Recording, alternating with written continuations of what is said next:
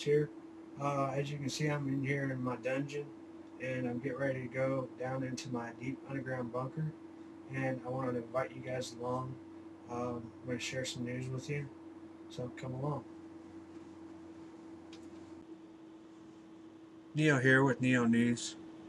TSA agent and headscarf frisks a nun.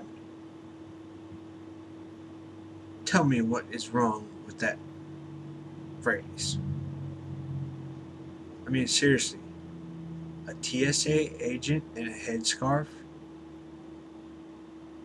frisks a nun? Okay, did we hand over rights to the Muslims to come over here and search anybody and let anybody through that they want? I mean, look at the underwear bomber. He got straight through, didn't have any problems at all. But a TSA agent in a headscarf frisks a nun. Good Lord, what is this country coming to? I mean, seriously, we have a president in office that has been proven that he has a birth certificate that is not from the United States at all, period. And he even states that he was not born in the United States. He wasn't even born in Hawaii. But yet, Congress still allows him to be president. What is going on here? I am so mad about this. I mean, it's just like the country's giving up. All the people in the country said, you know what, we don't believe all this stuff. Some of our, some of the patriots have sat on their duffs and decided not to do anything except for do what I'm doing here now. Sitting here making a video because nobody wants to get out their arms.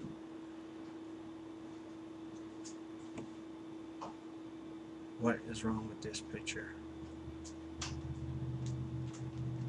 That's what I ask you. What is wrong with us Americans?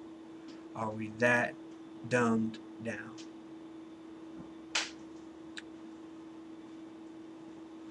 China hawks demands Cold War on U.S. More than half of Chinese people question in a poll believe China and America are heading for a new Cold War. The finding came after battles over Taiwan, Tibet trade, climate change, internet freedom, and human rights, which have poisoned relations in the 3 months since President Barack Obama made a fruitless visit to Beijing. According to diplomatic sources, a rancorous postmortem examination is underway inside the U.S. government, led by officials who think the president was badly advised and was made to appear weak. In China's eyes, the American response, which includes a pledge by Obama to get tougher on trade, is a reaction against its rising power related links.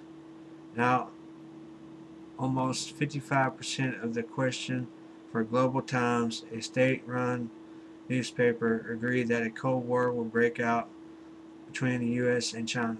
An independent survey of Chinese language media for the Sunday Times found Army and Navy officers predicting a military showdown and political leaders calling for China to sell more arms to America foes. The trigger for their fury was Obama's decision to sell 6.4 million worth of weapons to Taiwan. The thriving democratic island has ruled itself since 1949. We should retaliate with an eye for an eye and sell arms to Iran, North Korea, Syria, Cuba, and Venezuela, declaring Liu Minzhong, a member of the Chinese People's Political Consultative Conference. He added, we have nothing to be afraid of. The North Koreans have stood up to Americans. Has anything happened to them? No. Iran stands up to America. Does disaster befall to it? No. Okay, so we used to sell arms to other countries, and now it seems that now China is selling arms to us. So we've basically given over power to China, sold them all of our stuff, and now we have no good stuff. So now we are getting arms from them. So it's a back and forth game. That's the way I see it. Anyways, that's all for Neo.